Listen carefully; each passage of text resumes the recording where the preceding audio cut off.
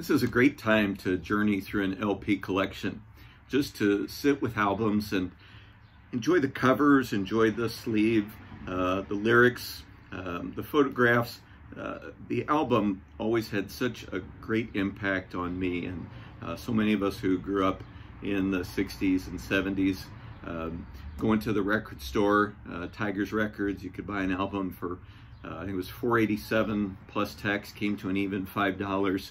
That was the way to buy music. So I'm glad I still have all these. Pat Benatar, Precious Time. I think I have shared one or two other Pat Benatar albums. She really knows how to rock. Precious Time is on here, Promises in the Dark, Fire and Ice. So lots of good Pat Benatar rock tunes on this album, as always. I just love this album. It's Alison Moyet, Alf, and she was part of the duo Yaz of that famous song Don't Go. She went off on her own. She has this kind of a smooth alto voice and a real powerful voice. This is a little more dance-oriented in places, but just good pop all the same. Love Resurrection, Honey for the Bees. One of my favorite songs by her, Twisting the Knife. It's a well-written song and nice layers to the production, and it really has great vocal layers. So Alison Moyet, Alf. The Cure, The Head on the Door. This is my favorite Cure album. I'm not a true well-schooled expert in the Cure. I have 4 or 5 of theirs.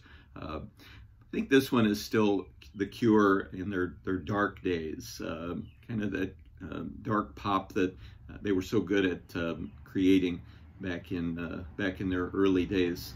So In Between Days, Kyoto Song, The Blood, 6 Different Ways. Close to Me is on here. That was, I guess, the hit from that album. But start to finish, that's just a great album, and it really holds together well. Oh, I just love this album, The Dream Academy. I just took a chance on this. I think it's their debut album. It has that song Life in a Northern Town on here.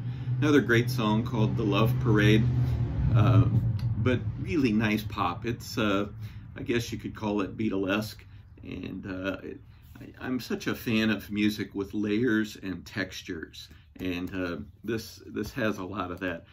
Great singing and nice full harmonies and multi-instrumentation. So I love that album by the Dream Academy. I still listen to that pretty regularly. I think I've shared one other Prince album, but I also have, I think this is Pop Life, is that the name of it? But this album has Around the World in a Day, Raspberry Beret, Pop Life, some great songs on there.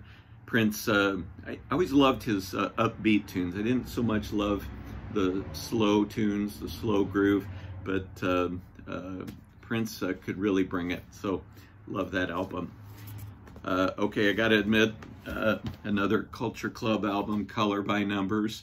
I think I was in the seminary when this came out, and I enjoyed the humor of Church of the Poison Mind. I just thought that was funny. I think I felt rebellious listening to it.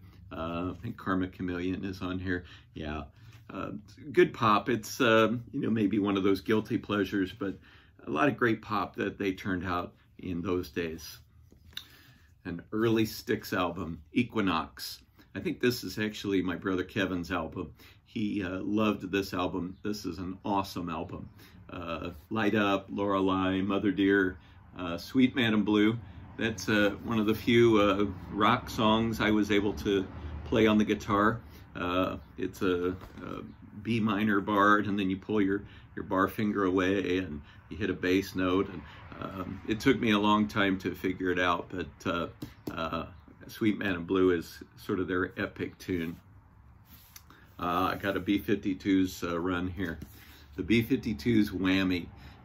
This was, I think, their 3rd or 4th album. Legal Tender, Whammy Kiss, Song for a Future Generation.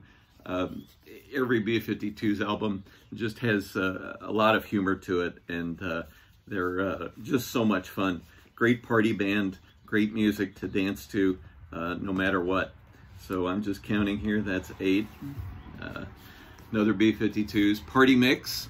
So this took some of their more popular tunes like Dance This Mess Around, Party Out of Bounds, Lava, and just did some extended versions. I am usually not a fan of longer versions of songs. I'm usually a 3 to 4 minute song fan, but some of these versions are actually pretty good.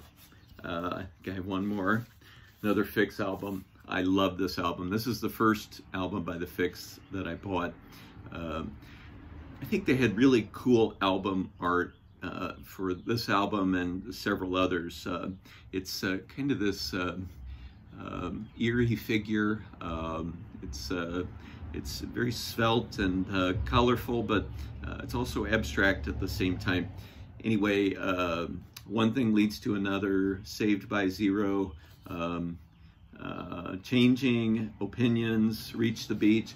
I played this album a lot. It was, I think it was 1983, because it was my first year in the seminary. This album really was my go-to album in that year.